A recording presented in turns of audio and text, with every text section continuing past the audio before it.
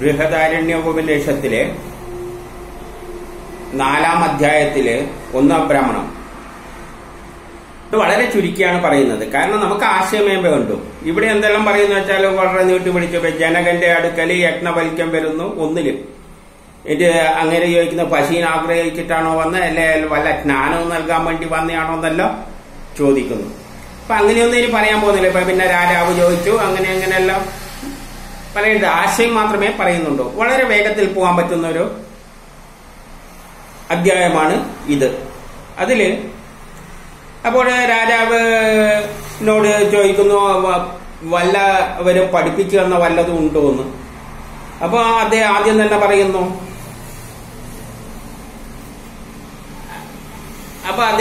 വാക്കാകുന്നു ബ്രഹ്മം എന്ന് ഒരു ഗുരു പറഞ്ഞു തന്നിട്ടുണ്ട്. അങ്ങനെ പിന്നെ പറയുന്നു അതിന്റെ ഉത്തരം പറഞ്ഞപ്പോൾ പിന്നെ പറയുന്നു പ്രാണനാകുന്നു ബ്രഹ്മം. ഇങ്ങനെ ഓരോന്നെല്ലാം പറയുകയാണ്.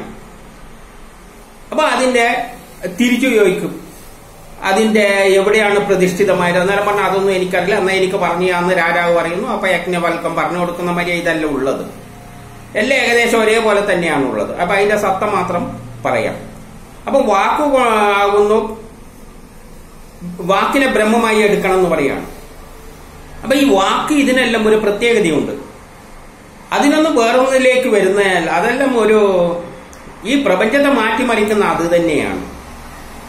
അപ്പൊ ബ്രഹ്മത്തിൽ നിന്നാണ് എല്ലാം ഉണ്ടായത്. അപ്പൊ ഈ പ്രപഞ്ചം ഉണ്ടായത് ഏതിൽ നിന്ന് തന്നെയാണ്?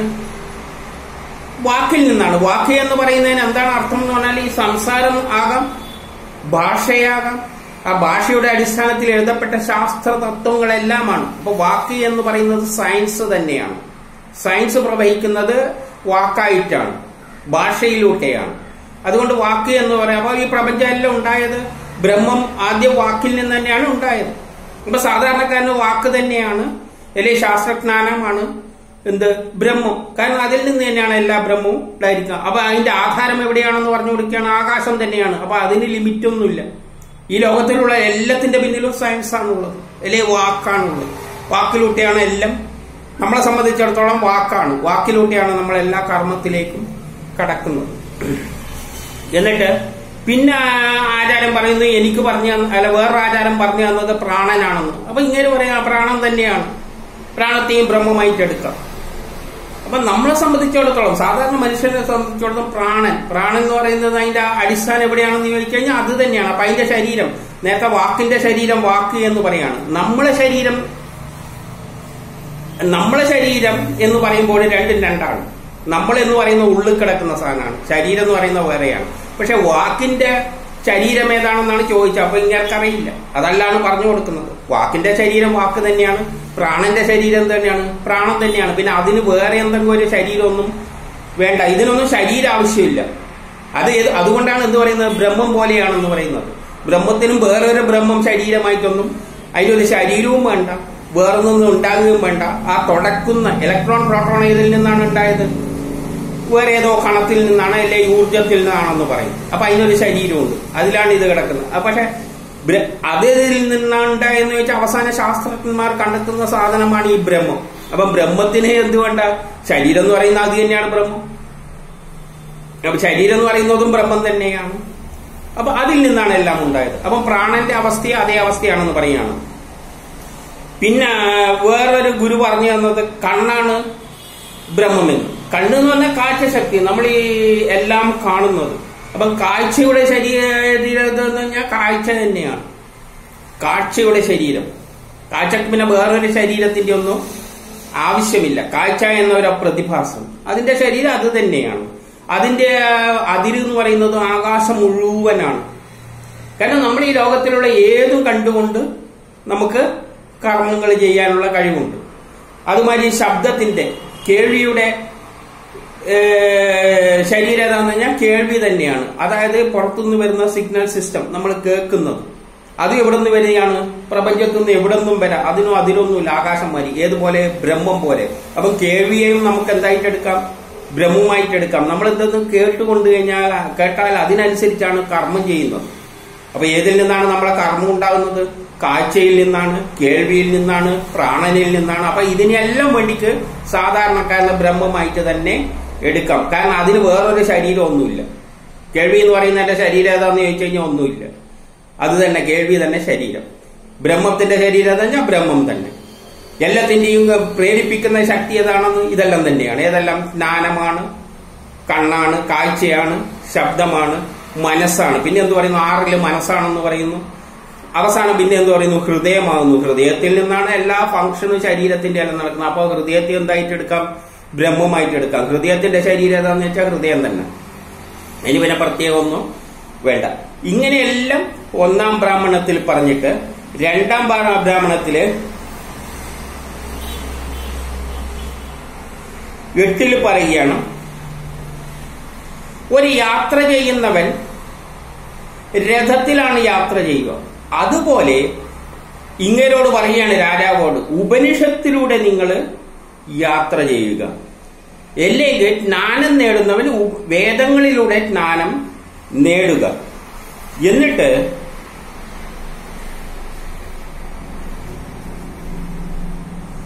എന്നിട്ട് പറയാണ്, ഇതെല്ലാം പഠിച്ചവൻ, രാജാവ് ചോദിക്കുകയാണ്, ഇതെല്ലാം പഠിച്ചവൻ, അതായത് എല്ലാ ജ്ഞാനമുള്ളവനും ശരീരം, അതായത് ഈ മനുഷ്യരല്ല, എല്ലാ ജ്ഞാനം തെളിഞ്ഞ മനുഷ്യരല്ല അവസാനം എവിടേക്ക് പോകുന്നു എന്ന് ചോദിക്കുന്നു. അതായത് മരിച്ചു കഴിഞ്ഞാൽ എവിടേക്ക് പോകുന്നു എന്നുള്ള നിലയെ തന്നെയാണ് ഇവിടെ പറയുന്നത്. അപ്പൊ അതിനെ കുറച്ച് വിസ്തരിച്ചിട്ട് ഇവിടെ പറയുകയാണ്. നമ്മളെല്ലാം എവിടെയാണ് പോകുന്നതെന്ന് ചോദിക്കുമ്പോൾ നമ്മൾ എന്താണെന്നാന്ന് പറഞ്ഞു കൊണ്ടു കൊടുക്കുന്നത്, എങ്കിലല്ലേ പോകുന്ന മനസ്സിലാക്കാൻ പറ്റും. എന്നിട്ട് പറയാണ്, നമ്മൾ ഈ എല്ലാ അവയവങ്ങളും ഇന്ദ്രിയങ്ങളെല്ലാം പേര് ഇന്ദ്രൻ എന്നാണ്. കാരണം ഇന്ദ്രൻ എന്ന് പറയുന്നത് എല്ലാ ഇന്ദ്രിയങ്ങളിലും പ്രവർത്തിക്കുന്ന ആ ശക്തിവിശേഷം. എന്നിട്ടെന്ന് പറയുന്നത് ദേവന്മാർ അവരെ പേര് പറയാൻ ഇഷ്ടപ്പെടുന്നില്ല, അതുകൊണ്ട് എന്തെങ്കിലും പേരിലേ പറയും. അപ്പൊ ഈ കൈയും കാലും ഇന്ദ്രിയങ്ങളും എല്ലാം നമ്മളെ ശരീരത്തെ പറ്റി പറയുകയാണ്. എന്നിട്ടാണ് നമ്മൾ എന്ന് പറഞ്ഞിട്ട് നമ്മൾ എവിടെ പോകുന്നു എന്നാണ് പറയാൻ പോകുന്നത്. അപ്പൊ നമ്മളെ ശരീരം എന്ന് പറയുന്ന എല്ലാ അവയവങ്ങളും എന്താണ്? ഇന്ദ്രിയങ്ങളാണ്. അപ്പൊ ഇന്ദ്രിയങ്ങൾ എന്ന് പേര് ഇന്ദ്രനാണ്. അതുകൊണ്ടാണ് ഇന്ദ്രൻ എന്ന് പറയുന്നത്. എന്തുകൊണ്ടാണ് ഇന്ദ്രൻ എന്ന് പറയുന്നതെന്ന് വെച്ചാൽ ഇന്ദ്രിയങ്ങളിലൂടെ എല്ലാം ഉള്ള ശക്തി വിശേഷമാണ് ഈ ബ്രഹ്മം. അതിന് ഇന്ദ്രൻ എന്നും പറയാം. കാരണം ശരിയായ പേരല്ല എന്ന് പറയുകയാണ്. അപ്പൊ സീത എന്നത് നേരത്തെ ഒരു പറഞ്ഞ ഭൂമിക്കടിയിൽ പോകുന്നത് ഏതോ അതാണ് സീത എന്ന് ഉപനിഷത്തിൽ പിന്നീട് പറയും. അപ്പൊ ആ പേരിലൂട്ട് ഒരു പ്രക്രിയയാണ്, ഒരു സയൻസ് പ്രക്രിയയാണ് അവിടെ സൂചിപ്പിക്കുന്നത്. അല്ലാതെ അതൊരു വ്യക്തിയല്ല, ഒരു പേരല്ല എന്ന് പറഞ്ഞു വെക്കുക. ഇന്ദ്രൻ എന്ന് വെച്ച് കഴിഞ്ഞാൽ കണ്ണുമൂക്കുള്ള എന്തോ ആണെന്ന് വിചാരിക്കരുത്. നമ്മളെ ശരീരത്തിലുള്ള എല്ലാം ഇന്ദ്രിയങ്ങളെല്ലാം അതിന്റെ പിന്നിൽ പ്രവർത്തിക്കുന്ന ശക്തിവിശേഷമാണ് ബ്രഹ്മം. അപ്പൊ അതിന് കൊടുത്തിരിക്കുന്ന പേരാണ് ഇന്ദ്രൻ. അല്ലാതെ ഒരു ദേവതയുടെയും പ്രത്യേക ശരിയായ പേരൊന്നും അല്ല. ആ ഫംഗ്ഷൻ വെച്ചിട്ട് ഓരോ പേര് കൊടുക്കുകയാണ്. അതാണ് ഇവിടെ പറഞ്ഞുകൊണ്ട് വരുന്നത്. ശരിയായ പേര് ദേവന്മാർ ഇഷ്ടപ്പെടുന്നില്ല എന്ന്. അപ്പം വേദത്തിൽ ഉപയോഗിക്കുന്ന ഓരോ വാക്കുകളും ഓരോ പ്രക്രിയയാണ്. അപ്പൊ വാക്ക് എന്ന് പറയുന്നത് തന്നെ നമ്മളെ സംസാരമാണ്. ആ സംസാരത്തിന് അടിസ്ഥാനം ജ്ഞാനമാണ്. അപ്പൊ വാക്ക് എന്ന് പറയുമ്പോൾ ഒരു പ്രത്യേക ഒന്നിനെ അല്ല ഉദ്ദേശിക്കുന്നത്, അതുമായിട്ട് ബന്ധപ്പെട്ട എല്ലാം വാക്കിൽ. അപ്പം നല്ല ജ്ഞാനത്തിൽ നിന്നാണ് നമുക്ക് എന്ത് വരുന്നത്? പുതിയ ആശയം വരുന്നത്. അതപ്പം വാക്കായിട്ട് വരുന്നു. അപ്പൊ ജ്ഞാനം തന്നെയാണ് വാക്ക്. അല്ലെങ്കിൽ ഭാഷയിലൂടെയാണ് ഇത് പ്രകടിപ്പിക്കുന്നത്. അപ്പം ഭാഷയും വാക്കാണ്. അപ്പൊ ഇതെല്ലാം കൂടിയതാണ് വാക്ക്. അല്ലാതെ നമ്മൾ വാക്ക് ഒരു വാഗ്ദേവൻ എന്ന് പറഞ്ഞിട്ട് ഒരു കണ്ണും മൂക്കും എല്ലാം വെച്ച് ചെവിയെല്ലാം വെച്ചൊരു പുരാണ കഥയിൽ അവതരിപ്പിച്ചു കഴിഞ്ഞാൽ അങ്ങനെ ഒരു വ്യക്തിയില്ല. അങ്ങനെ ഒരു വ്യക്തിക്ക് പേരുകള്, ശരിയായ പേര് പറയാൻ ദേവന്മാർ ഇഷ്ടപ്പെടുന്നില്ല. അപ്പൊ യഥാർത്ഥത്തില് ഇതിനെല്ലാം കൂടി ജ്ഞാനത്തിനെല്ലാം വാക്ക് എന്ന് പറയേണ്ടത്. അപ്പൊ ജ്ഞാനത്തിന് നമുക്കൊരു പേര് കൊടുക്കാൻ പറ്റുമോ? നമുക്ക് ഒരു പേര് വിളിക്കുന്ന രാമകൃഷ്ണൻ എന്നെല്ലാം വിളിക്കുന്നവരെ ജ്ഞാനത്തിനൊരു പേര്. അപ്പൊ ജ്ഞാനത്തിന് വേറെ പേരൊന്നും ആവശ്യമില്ല, അറിവ് എന്ന അർത്ഥത്തില്. അപ്പൊ അതിന് വേണമെങ്കിൽ ഒരു ജ്ഞാനദേവത സരസ്വതി എന്നെല്ലാം പറയും. പക്ഷെ സരസ്വതി എന്ന് പറയുന്ന ഒരു വ്യക്തിയൊന്നും അല്ല. അപ്പൊ വേറൊരു പേരിൽ നിന്ന് ആ സരസ്വതി എന്ന വാക്കിലും അതിന്റെ വ്യാഖ്യാനം വരുന്നുണ്ട്. അപ്പൊ അത്തരത്തിൽ കാണണം. അല്ലാതെ ഇത് നമുക്ക് കിട്ടുന്ന മാതിരി ഒരു പേരല്ല ഇന്ദ്രൻ എന്ന് ഇവിടെ പറഞ്ഞു വെക്കുകയാണ്. എന്നിട്ട് 10 എന്ത് പറയുന്നു എന്ന് വെച്ചാല്, ഇടത് കണ്ണ് ഇന്ദ്രനാണ്, വലതേ കണ്ണ് ഇന്ദ്രന്റെ പത്നിയാണ്, വിരാട്ടാകുന്നു. എന്നിട്ട് ഇത് രണ്ടും കൂടിയിട്ട് ചേർന്നിരിക്കുന്ന ആകാശം എന്നൊരു സാധനം ഹൃദയത്തിന്റെ ഉള്ളിലുണ്ട്. അപ്പൊ എന്താ പറ്റുന്നത്? ഹൃദയത്തിൽ നിന്നാണ് നാടി, അത് ഇവിടെ അടുത്ത് പറയുന്നുണ്ട്. എന്നിട്ട് രക്തം അന്നമാണ്, രക്തത്തിലൂടെയാണ് അതിന് വേണ്ട ഭക്ഷണം കിട്ടുന്നത്. ഹൃദയത്തിന്റെ ഫംഗ്ഷൻ എല്ലാം വേണ്ടത്, കണ്ണിന് വേണ്ട ഫംഗ്ഷനും എല്ലാം കിട്ടുന്നതിന്റെ ഊർജം കിട്ടുന്നത് ഈ രക്തത്തിൽ നിന്നാണ്.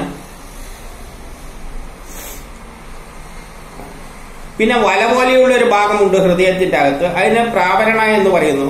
എന്താ ഉദ്ദേശിച്ചെന്ന് അറിയില്ല. ഹൃദയം അത് ബയോളജി ഉള്ളവരെല്ലാം നോക്കട്ടെ. ഊർധഭാഗത്ത് പോകുന്ന ഒരു നാഡിയുണ്ട്, അതിലൂടെ ചിലത് സഞ്ചരിക്കും, ഈ ശക്തി സഞ്ചരിക്കുന്നു, അതിന് ശ്രുതി എന്ന് പറയുന്നു. അതിന്റെ അകത്ത് 1000 ഈ നാഡി ഇടത് ഊർധഭാഗത്തുള്ള നാഡിയില് പിന്നെയും 1000കണക്കിന് നാഡികളായിട്ട് സ്പ്ലിറ്റ് ചെയ്തിട്ട് ഹൃദയം മുഴുവൻ നാഡികളുണ്ട്. അതെല്ലാം നമ്മൾ ഹൃദയത്തിന്റെ പടം വരക്കുമ്പോഴെല്ലാം കാണാം. അവിടെ മുഴുവൻ 1000കണക്കിന് നാഡികളുണ്ട്, അത് ഹൃദയം മുഴുവൻ വ്യാപിച്ചിരിക്കുന്നു. ഇവയിലൂടെ അന്നം സഞ്ചരിക്കുന്നു. നാഡിയിലൂടെ സഞ്ചരിക്കുന്ന അന്നം എന്താണ്? ഇലക്ട്രിക് പൾസുകളാണ്. നമ്മൾ അന്നം എന്ന് പറയുന്നത് ആ ശക്തി വിശേഷമാണ്. അതിലോട്ട് ഒഴുകുന്ന രക്തമാകാം, എന്തുവാകാം. അപ്പൊ അന്നം ഒഴുകുന്നു, അതായത് സിഗ്നൽ സിസ്റ്റം വരുന്നു. ഇതിനെ ലിംഗാത്മാവ് എന്ന് പറയുന്നു. അപ്പൊ ഈ പറയുന്നതിന്റെ അർത്ഥം ഈ ഹൃദയവും കണ്ണും എല്ലാം ആയിട്ട് ബന്ധിപ്പിച്ചിട്ടാണ് പ്രവർത്തിക്കുന്നത്. ഈ ഹൃദയത്തിൽ അപ്പൊ നമ്മുടെ ശരീരത്തെ പറ്റി പറഞ്ഞു, അവയവങ്ങളെ പറ്റി പറഞ്ഞു, ഇന്ദ്രിയങ്ങളാണെന്ന് പറഞ്ഞു. എന്നിട്ട് കണ്ണിന്റെ കാര്യം പറഞ്ഞുകൊണ്ട് ആ കണ്ണിന്റെ കണക്ഷൻ എവിടത്തേക്ക് വരുന്നു? നാഡികളിലൂടെ ഹൃദയത്തിലേക്ക് വരുന്നു. ഹൃദയത്തിലാണ് ഇനി ആരിയിരിക്കുന്നത്, നാം ഇരിക്കുന്നു എന്ന് പറഞ്ഞുകൊണ്ട് വരികയാണ്. ആരാണ് നമ്മൾ മരിച്ച കടിയാ പോകുന്നതെന്നല്ല പറയുന്നു. എന്നിട്ട് എന്ത് പറയുന്നു? 11 കിഴക്ക് പ്രാണൻ, തെക്ക് പ്രാണൻ, വടക്ക് പടിഞ്ഞാറെല്ലാം പ്രാണനുണ്ട് എന്ന്. അവർ പ്രാണനോടുന്ന നാഡികള് ശരീരത്തിന്റെ ഹൃദയത്തിൽ നിന്ന് പല ഭാഗത്തേക്ക് ഓടി പോകുന്നുണ്ട്. ഇതിന്റെ അകത്താണ് ഈ ശക്തിവിശേഷം, ബ്രഹ്മം എന്ന ശക്തിവിശേഷം ഇരിക്കുന്നത്. അതിനെന്തില്ല, രൂപമില്ല, ഭാവമില്ല, ഒന്നെല്ലാം പറയുകയാണ്. അങ്ങനെ ഒരു ശക്തിവിശേഷം അവിടെ ഉണ്ട് താനും. എന്നിട്ടോ 12 3-ാമത്തെ ബ്രാഹ്മണത്തിൽ എന്ത് പറയുന്നു?